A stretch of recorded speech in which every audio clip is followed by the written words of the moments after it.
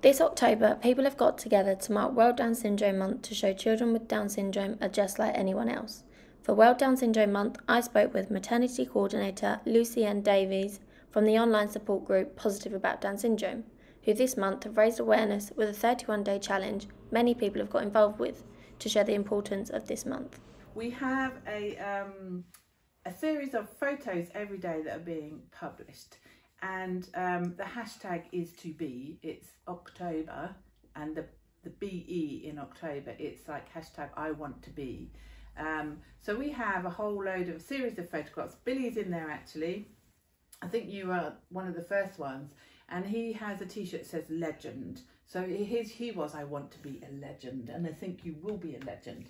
But there's all sorts of other things like dancers, I want to be a barman, and it's basically just to show that people with Down syndrome are just like any other child, that they've got aspirations, they've got you know, the ability to do what they want to do, like anybody, within the limits of their learning capacity. We want awareness about Down syndrome so people can accept our children, and also to show you know, potential new parents that it's not the scary, bewildering experience that they might be expecting.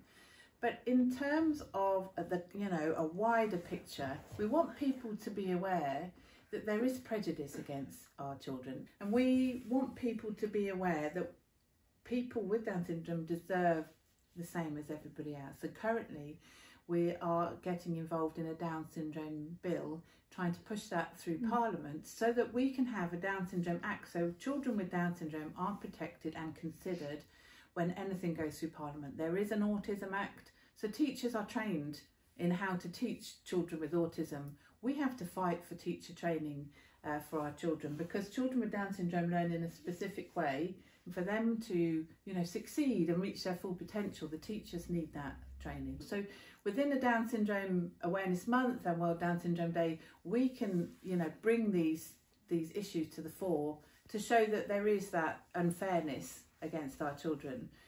But it is also just to show the world really that our children are just children, and they have their worth and they have their abilities.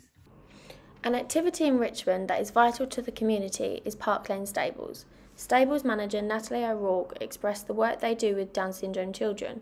Natalie has been posting pictures of her son Woody, who has Down syndrome, on social media to share as many pictures and facts for World Down Syndrome Month. So Park Lane Stables welcomes children and adults actually with Down syndrome and any type of disability, and we're here for them to get involved in whatever way they want to. So that might be riding, carriage driving, or just working on the yard. There's always plenty to do with horses, it never ever stops. And it also gives the parents and the families a little break from their family member with additional needs, so that they can have a bit of time out really. We're very proud member of RDA, which stands for Riding for the Disabled Association. So it's a national organisation, and there's about 400 RDA groups around the country, and we're really proud to be one of those. And what it means is that we're accredited and trained and up to date with our knowledge for welcoming people with disabilities to come riding with us.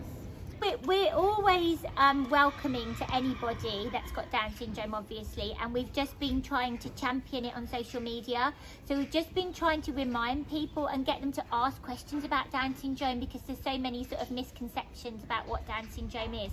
So we've just been trying to put little facts out there and encouraging people to talk about Woody.